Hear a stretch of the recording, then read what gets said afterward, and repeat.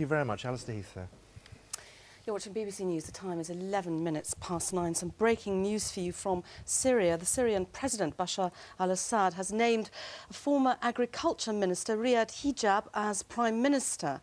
He's going to form a new government after last month's parliamentary election. That's according to state television, Syrian state television.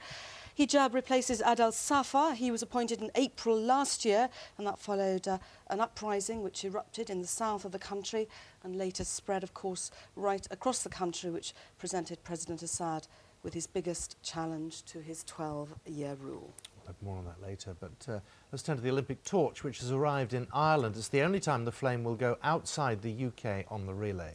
Yes, on the 19th day of its journey to the Olympic Stadium, it'll travel 124 miles through 4 communities, Newry, Lisbon and Belfast, and it starts the day in Dublin.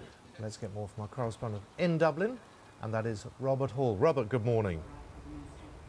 Good morning, Simon, from St Stephen's Green. A lot of people have said to me, why has the torch come to Dublin? Quite simple, really. The Irish Olympic Association said, look, we're not going to get an Olympics in Dublin. They contacted the IOC and said, what can you do? We'd like to get involved with the relay. The IOC said yes. So it's going to be in Dublin for about 6 hours. Things started very early this morning on the border when the torch was handed over by the Olympic boxing medalist Wayne McCulloch. He's from Belfast, and he handed it over to Michael Carruth from Dublin. One is a Protestant, one is a Catholic. They became close friends during the 1992 Olympics. It then come on down to a place called Howth on the outskirts of Dublin, where it was welcomed by the Irish president, and from then on it's roughly going to follow the route that was taken by the Queen when she was here. So it comes on into Dublin, past a number of historic sites, down O'Connell Street, at government buildings. It's welcomed by the Irish president. No political figure can touch the torch, so he won't be taking hold of it for any photo opportunities.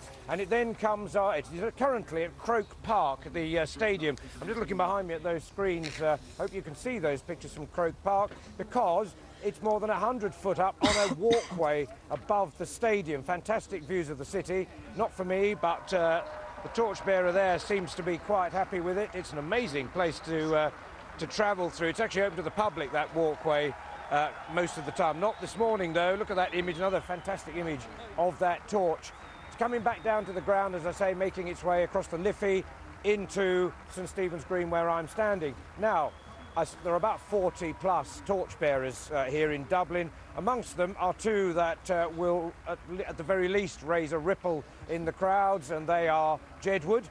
Jedward are going to carry the torch down O'Connell Street, right in the heart of Dublin, and from then they hand it on and it comes here to St Stephen's Green, by which stage, I suspect, with the thousands of people that will have gathered and will be pouring into here, things will once again, as with this torch, have gone a bit mad. Jedward, you must be very excited. My heart is bounding. After their success, they did beat us in Eurovision, Simon. Robert, thank you very much, Robert. Robert Hall there in Dublin. And you can also follow the torch relay online. You can watch our video, check where and when it's going to be in your area, and even find out what the weather is going to be like when it gets there. All you have to do is go to bbc.co.uk/2012. You're watching BBC News Now. A man has died. No problem. Well, let's go over now to Ireland, and there we have the Olympic torch coming through the streets of Dublin, and that, I understand, is Jedward. You know better than me. You're a pop follower, aren't you? That is Jedward. It is Jedward. Yes, exactly. Carrying that Olympic torch through the streets of Dublin. I hope it doesn't set light to the old hairspray, but anyway, let's have a look at. Now, the Olympic torch has arrived in Ireland on the 19th day of the relay. The Olympics Minister Jeremy Hunt says its 124-mile journey from Dublin to Belfast is to recognise the unique and deep ties between the UK and Ireland. Well, our correspondent Robert Hall is in Dublin, where the torch started out this morning, and some rather high-profile torch carriers this morning. Yes, let's get those pictures out of the way first of all. Yes, pictures of Jedward. They're amongst more than 40 torchbearers during this 6-hour trip to Dublin. They took the flame down O'Connell Street, right in the heart of the city. You can imagine the reaction there. We're expecting thousands of people everywhere pretty well that the torch goes. 5,000 on the outskirts of Dublin earlier, about 9,000 expected in the heart of the city in St Stephen's Green, where I am at the moment.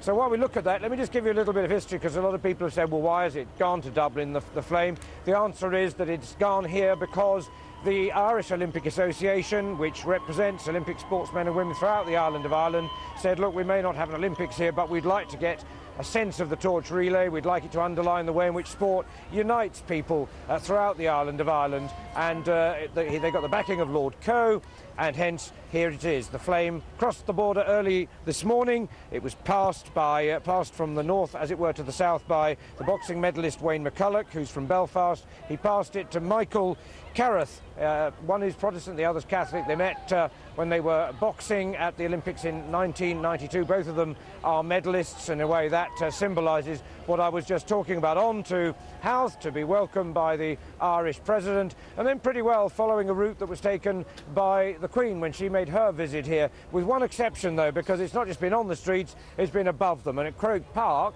Stadium, it was probably more than 100 feet on a skywalk which runs above the seating areas. It's open to the public normally, but today it was closed so that the flame could have a fantastic view of the city, and of course be one of the photo opportunities of the day. So we've talked about Jedward. They've passed it on. It's making its way here. It's probably due here at St Stephen's Green in about an hour. Crowds are starting to build up, and that sort of Olympic fervour which we've seen throughout the UK is almost certain to reappear here in Dublin. Robert, we'll be back to you for that. Thank you very much. Robert Hall there in Dublin. And you can follow the torch relay yourself online. Just watch the video, check where and when it's going to be in your area. You can even find out what the weather is going to be like when it gets there. All you have to do is go to bbc.co.uk//2012.